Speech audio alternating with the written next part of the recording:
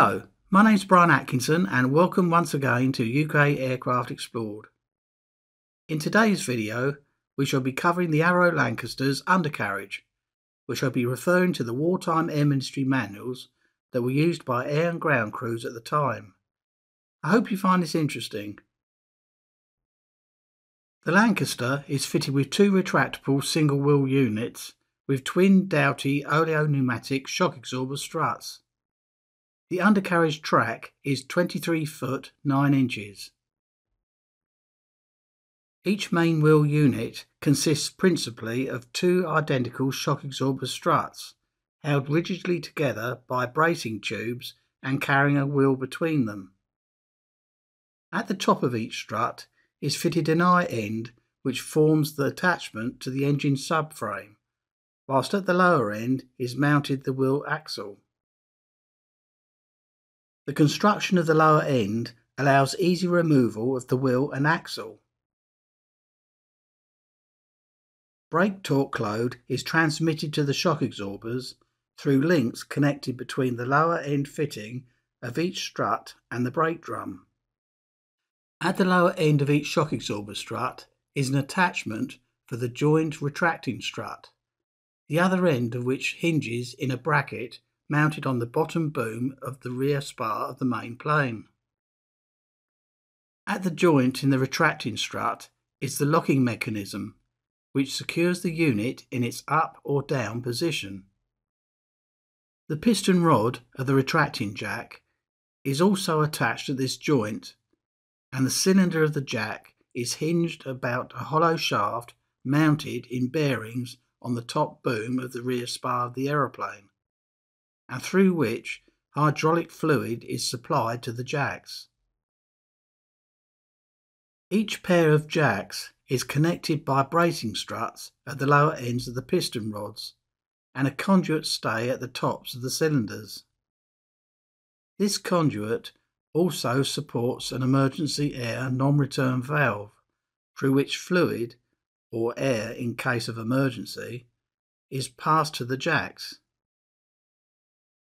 The fitting of a balance pipe between the two shock absorber struts ensures that the air pressure is the same in both of them and that their action is synchronized. When the undercarriage jacks are brought into operation to raise the wheel units, the initial inward movement of the piston rods releases the down latches and further compression results in the breaking of the retracting strut and the complete retraction of the unit, at the end of which the up latch engages a pin on the ribs at the top of the compartment to lock the unit in the retracted position. When the up or down latches are operated, an electrical circuit is closed and causes an indicator in the cockpit to show the pilot the position of the unit. The oleo-pneumatic shock absorber struts consist of an upper tube attached to the aeroplane by a socket. The shock absorbing action is effected by an assembly in the upper tube, consisting of an upper cylinder containing compressed air and a lower cylinder containing oil. When the strut is operated, the cylinder slides up and oil is forced through the damping valve and enters the other cylinder, where it further compresses the air. At the same time, the piston is driven up inside the air cylinder by the piston rod. There are two retracting struts to each main wheel unit. Each one is in two sections, knuckle joined together, the lower end being attached to the shock absorber unit and the upper end hinged to a bracket attached to the rear spar of the centre section. At the knuckle joint and attached to the upper section of the retracting strut are the up and down latches which lock the unit in position. The position of the unit is indicated electrically in the cockpit. When retracting the unit, the final movement of the up latch operates a micro switch, indicating that the unit is locked in the up position. Similarly, the final movement of the down latches depresses a plunger on the micro switch, showing that the unit is locked down. The tail wheel unit is a fixed oleopneumatic self-centering type, secured to the rear fuselage by means of plug and sleeve.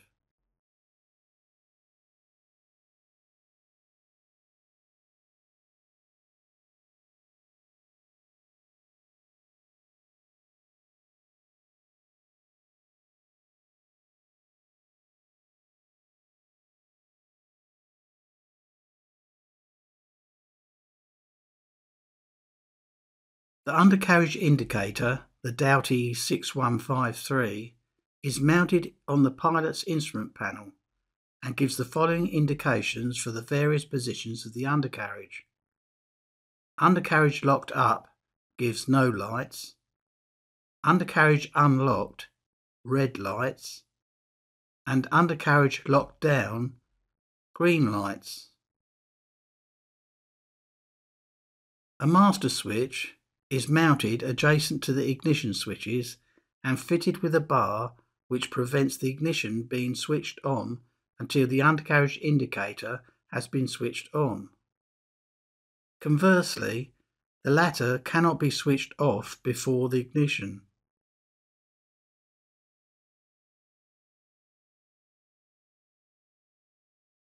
The indicator is operated by the undercarriage up and down switches. The two up switches on the up catches in each nacelle, which are used as on-off switches, are connected in parallel and remain in the on position until the undercarriage is locked up. Red lights will therefore show until both latches on each undercarriage unit have been locked. The two down switches, which are fitted in the locking mechanism, are used as two-way switches and are connected in series, ensuring that the green lights for each undercarriage unit cannot indicate until both switches have been operated. An undercarriage warning horn is mounted below the port cockpit rail. It's connected in series with a throttle switch in the engine control pedestal and the red lamp side of the down switches. The throttle switch closes if the throttle is less than 1/3 open, and if the undercarriage is in any position except locked down, the circuit will be completed through the down switches and the warning horn will sound.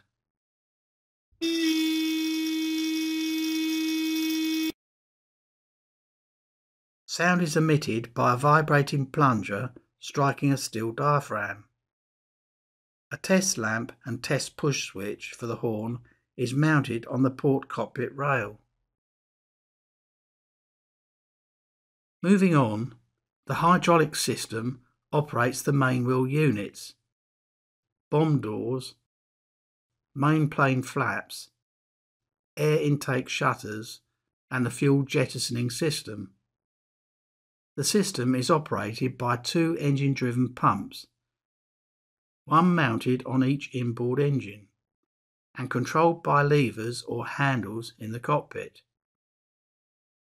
A hand pump is included in the system and mounted on the port side of the fuselage between the armoured bulkhead and the front spar, but is only used to operate the air intake jacks or the jettison system in emergency.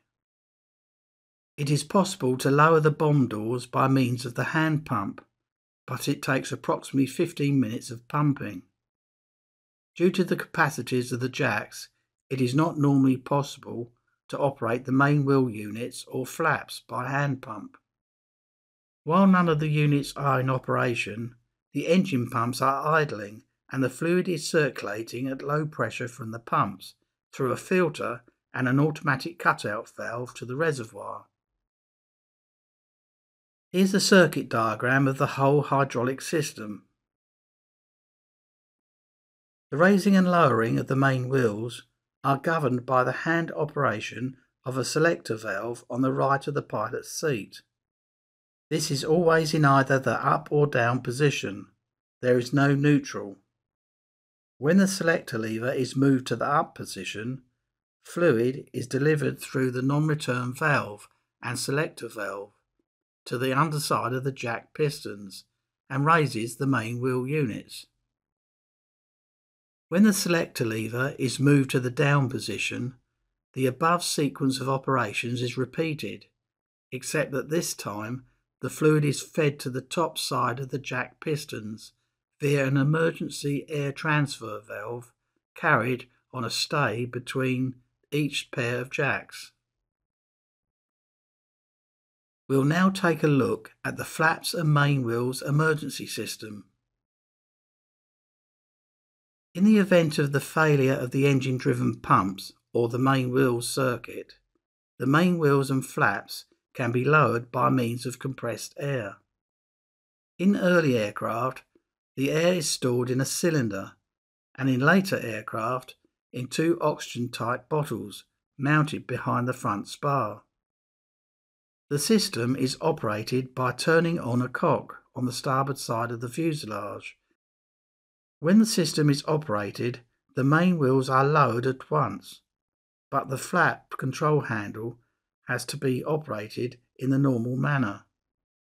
The air is admitted to the downside of the main wheel jacks through a non-return valve near the cylinder and through an emergency air valve and a transfer valve to each pair of jacks.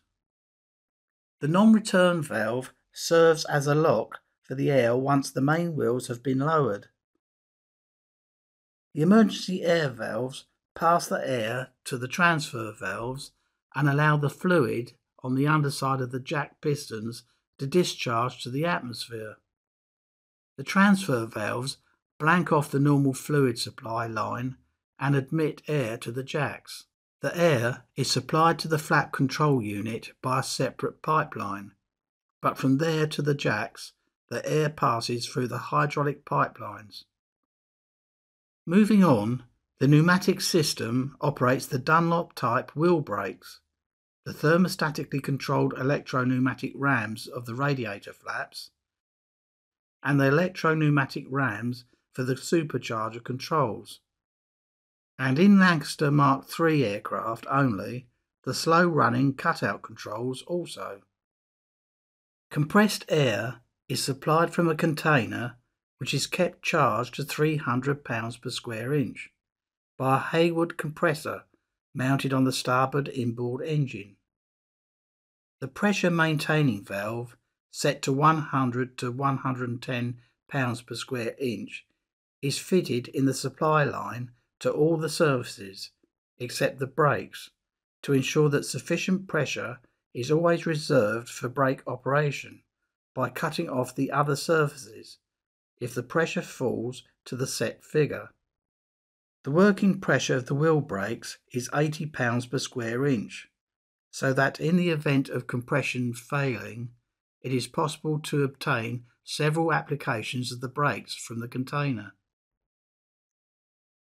A pipeline from the compressor runs to the pressure regulating valve on the rear face of the fireproof bulkhead through an oil and water trap on the auxiliaries panel between the undercarriage support beams.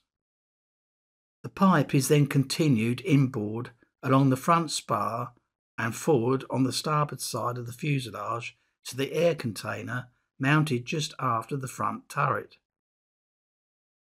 From the container, the air is delivered through a filter on the port side of the various surfaces.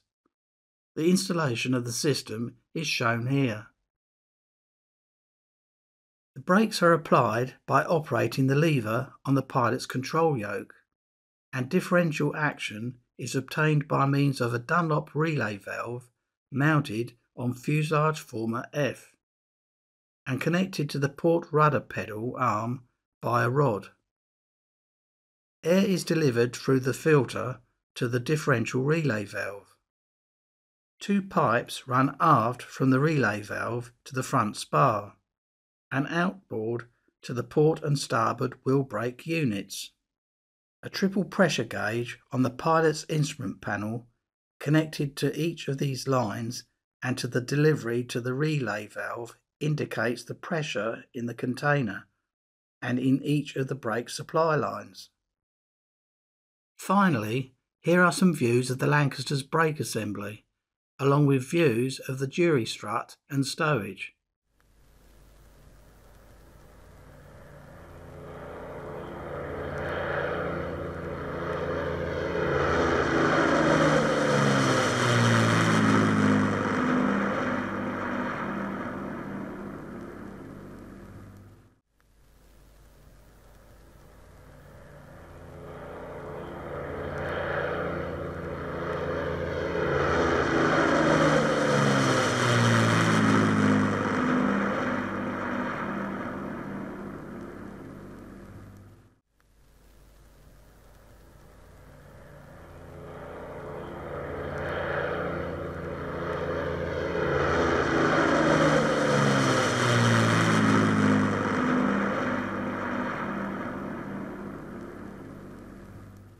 Well, that's it for this video. I hope you found it interesting. If you like what I do on this channel, please click the like button and consider subscribing, and also click the bell. Remember, it's free and you'll receive notifications when my future videos are posted. Thanks as always for watching, and I'll see you again next time. Bye for now.